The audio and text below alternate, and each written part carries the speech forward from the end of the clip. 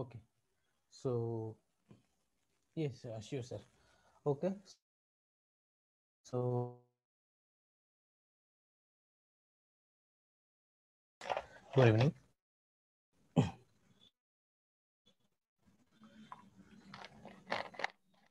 Any doubt from the last? I'll move to some data structure part. No, sir, no doubt. All right.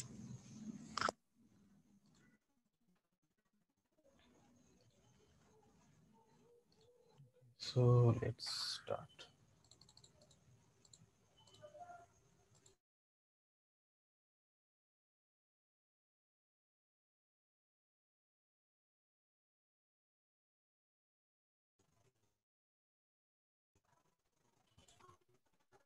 And the one facing in the software installation. I have deleted every mystery part, and I have also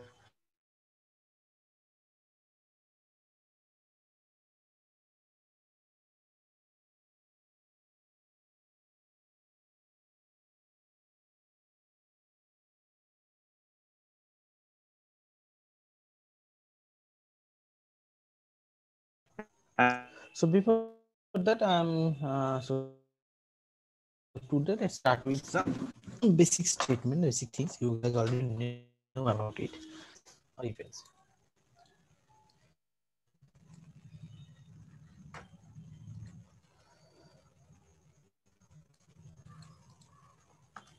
Most of you has known about this if else. What is if else? Basically, it is used to make a condition, make a logical operation, or make a decision.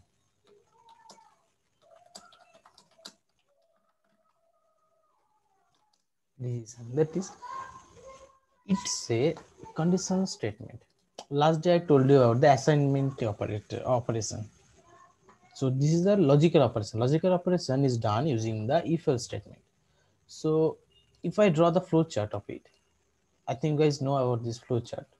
So a if else statement basically, or any logical operation, is represented with this diamond, or you can say a angular square.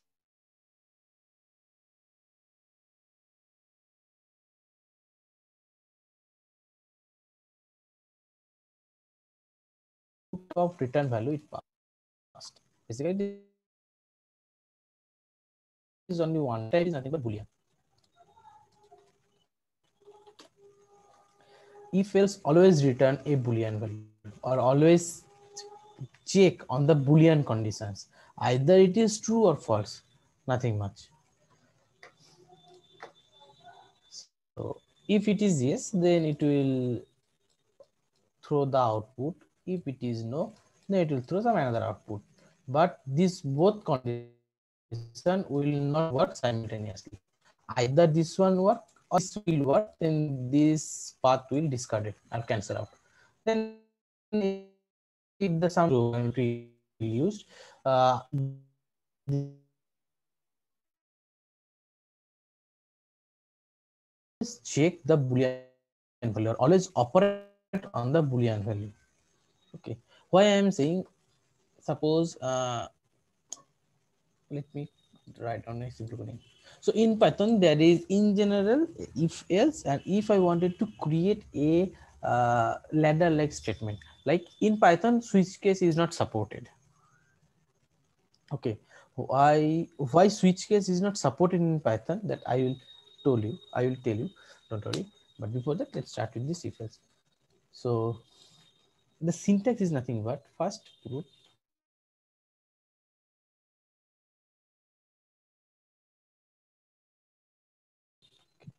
and some certain condition.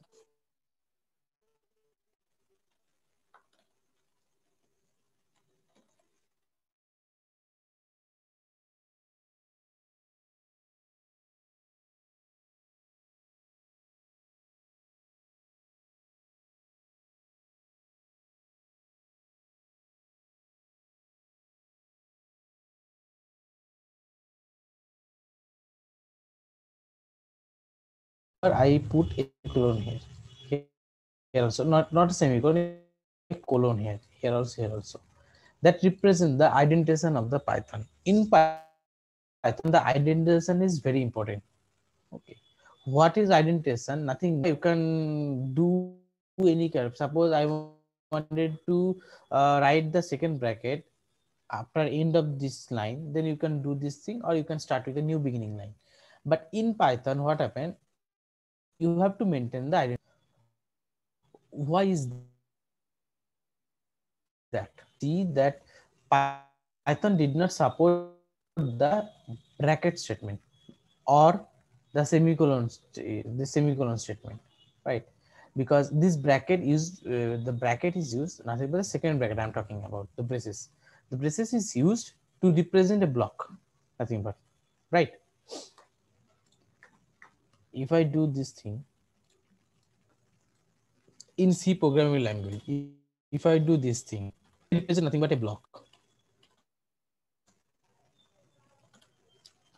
If it is a method, if it is a method,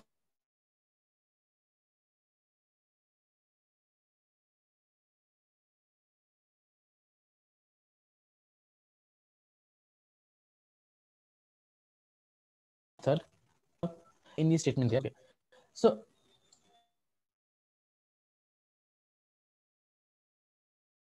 that second is the program code locally. What is that mean? Suppose if I declare here, I am not saying it in Python, just consider any other program language. If I declare any variable here, suppose I integer I equal to 0, then this boundary of this I, the boundary of this I is bounded by this second bracket. Clear everyone?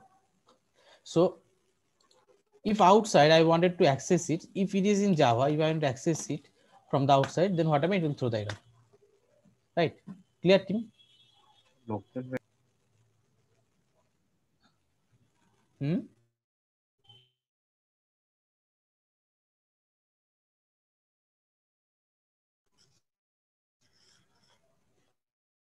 Hello? Okay, let it stop it now. Just consider any other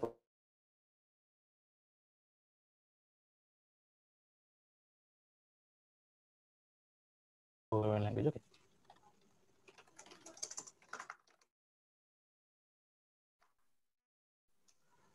Yes. What happened? Whatever you write here, suppose I'm writing, you can try this thing in your home. Integer I equal to 0. Okay. Now outside of this block, if you wanted to access it, try it, you will see that it will throw error. What happened? Because this integer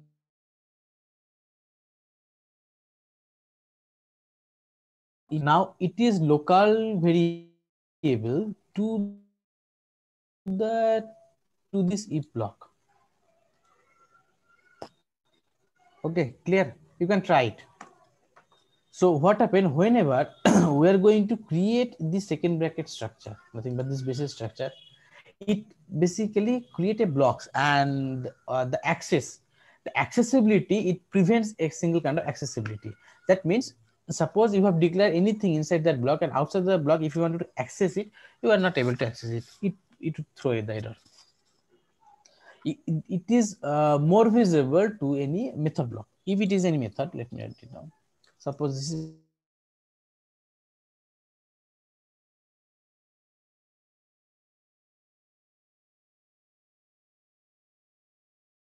a method. This side. So that is how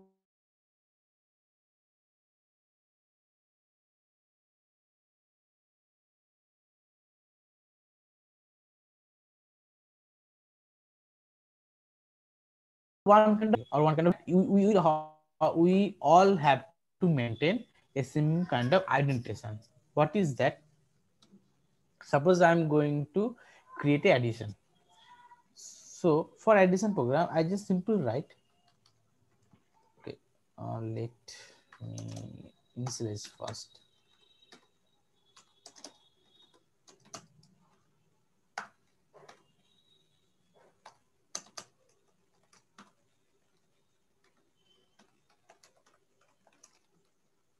See.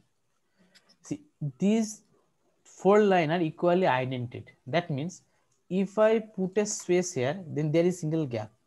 So remember, in Python, the gap behind the gap starting of a line represents something. That means if it is under some kind of block, then we can write, we can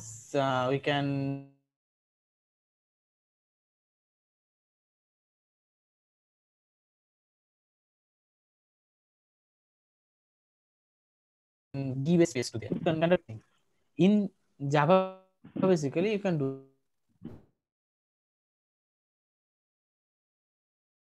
that. There is no need to ident each of. Sometimes you have to maintain the alignment, but not the indentation. But in Python, you have to maintain the indentation. So like this, you can use this single bracket in the if else statement also. Then what happen if I start it from here a statement, then it will throw the error.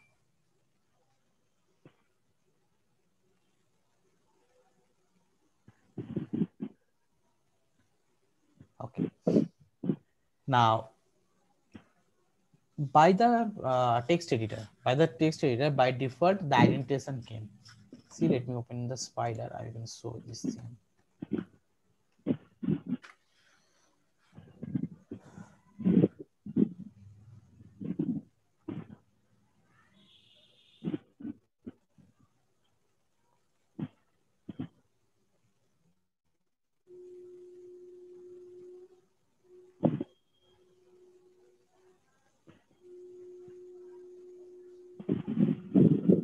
This is the last record. Let me create a new file.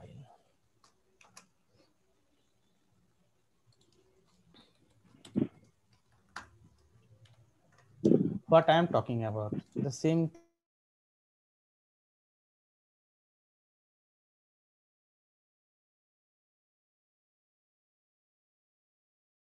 thing I am going to write in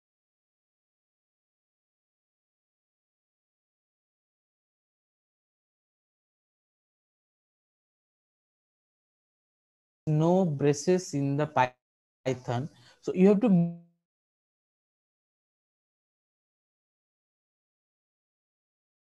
maintain some braces. This is this particular if block, this is the code of this if block code, not the outside.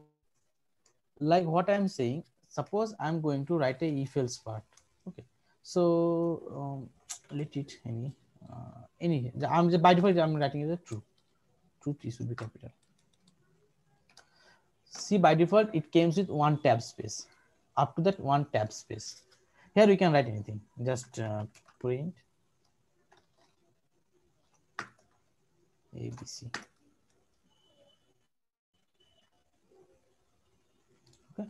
That is if I run the file, you guys see ABC is printed.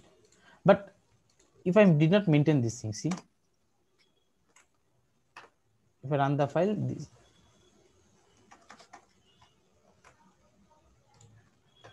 see expected and indented block.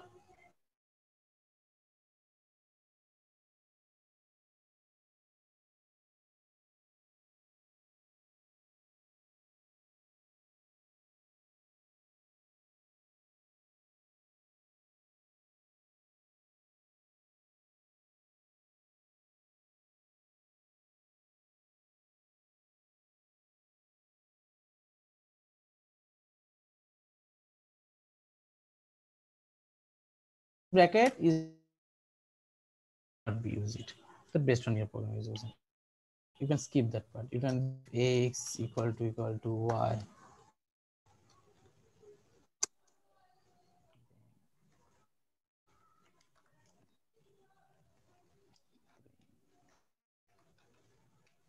And y RC.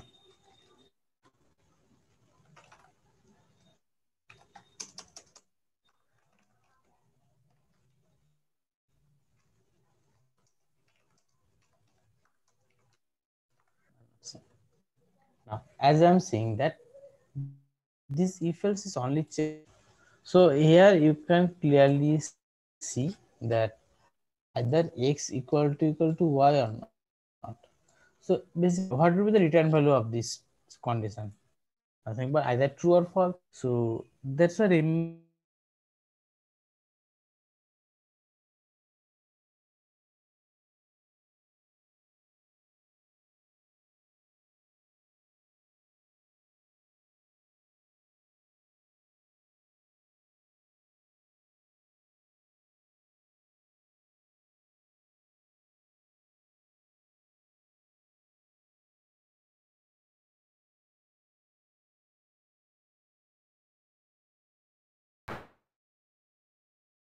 that equals to, and also there are like this and or not. These are the logical operation, logical so you can use this thing for create any kind of logical operation. One of my question is, I think some that part. Have you seen this triple equal to? Anyone?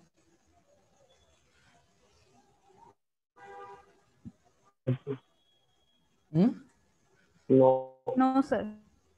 This triple equal to basically it is also a comparison operator like this one. Python did not support this thing, but why I'm showing you, sometimes you can may face scenario that if anyone ask you that is this triple equal to operator or not?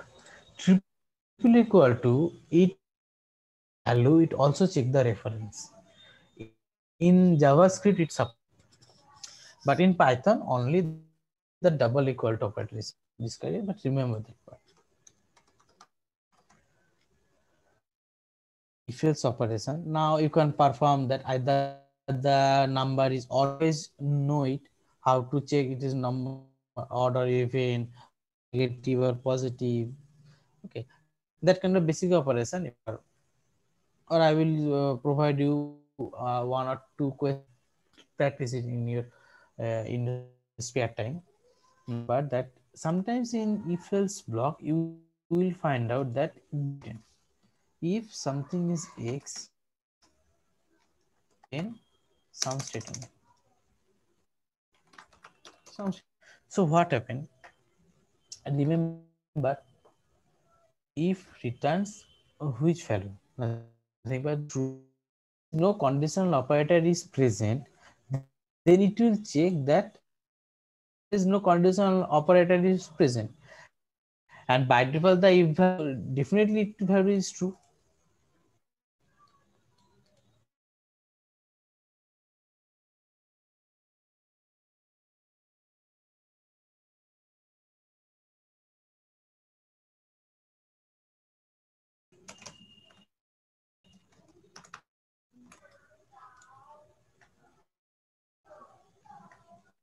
X value is true, so what happened here, by default this statement check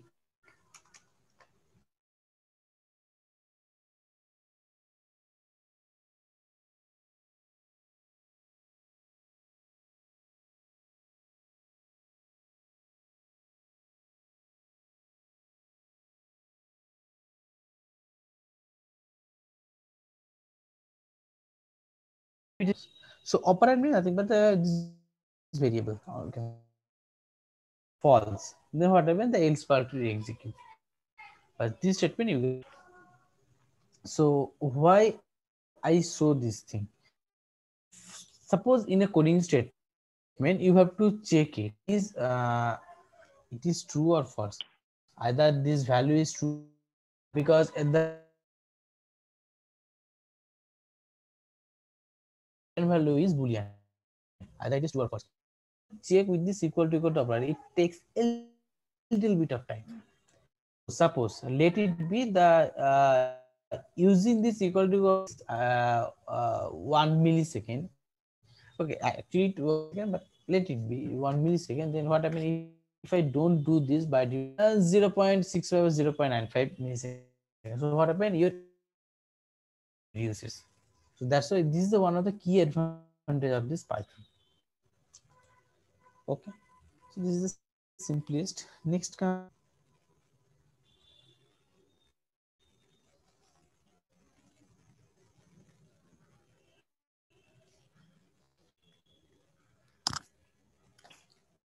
as the switch code. So Python support elif operator. What is elif? Elif is nothing but it stands for else if.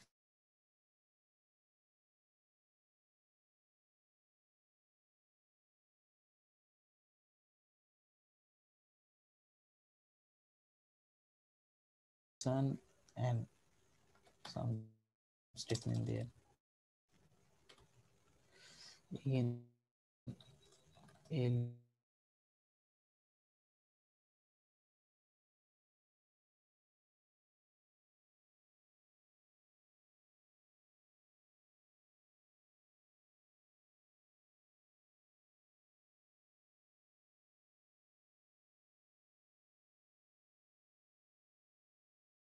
check as serial to check if else ladder execute. Now, what difference between this if else ladder statement?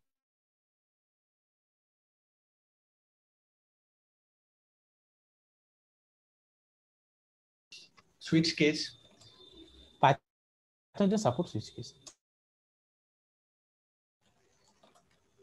Why Python didn't support switch case? I will show.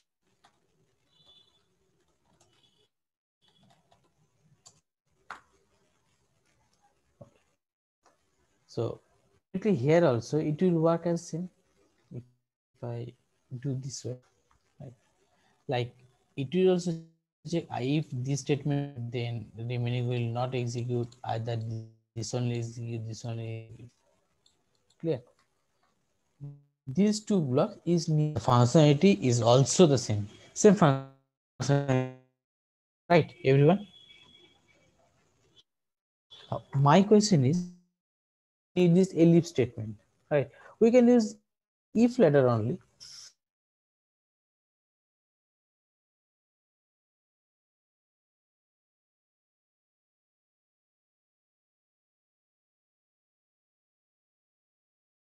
Context using the if. Why I need this elif statement?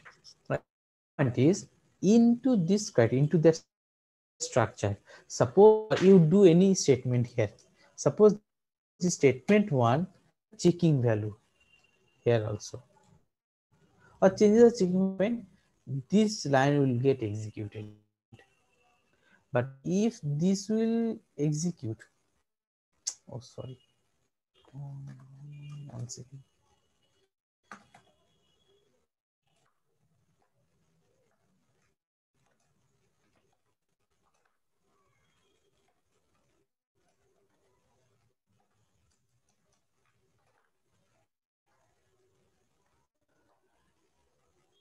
If this is going to execute, it will not execute. If this is going to execute, then it will basically,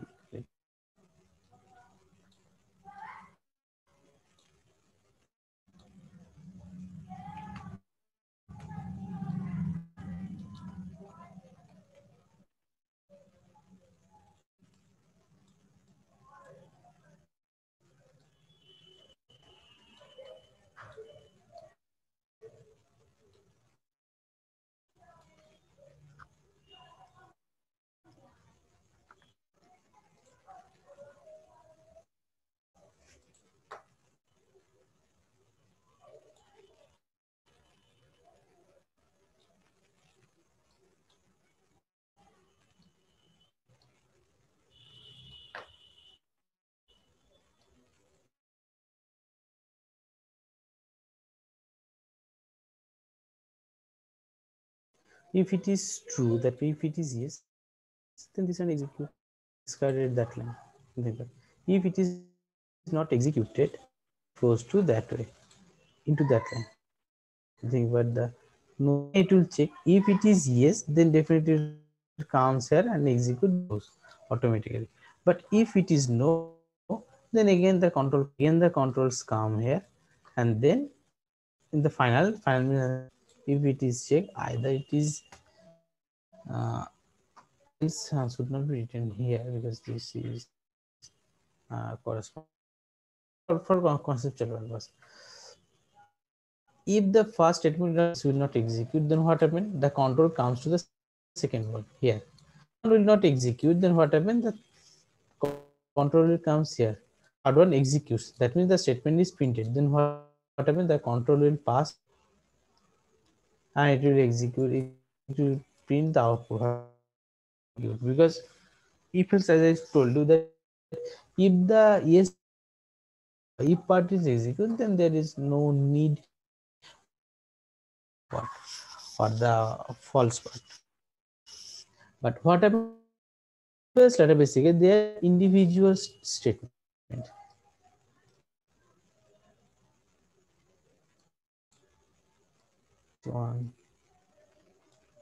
This one, individual statement.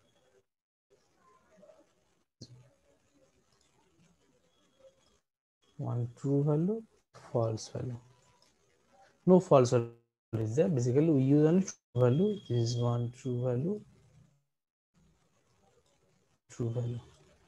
If some condition is there, then it will execute. Otherwise, that will throw. If it executes, then it will throw.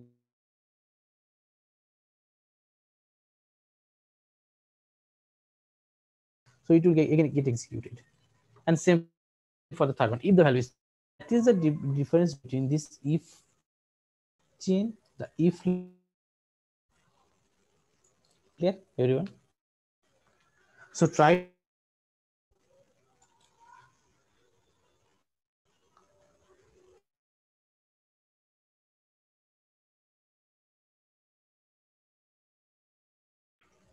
understand this. Let me show you some coding examples. This thing is already know. Suppose if I use this as a for, the limit. So suppose I bracket or not. Suppose I'm checking this, is this 200 is greater than 30 or not?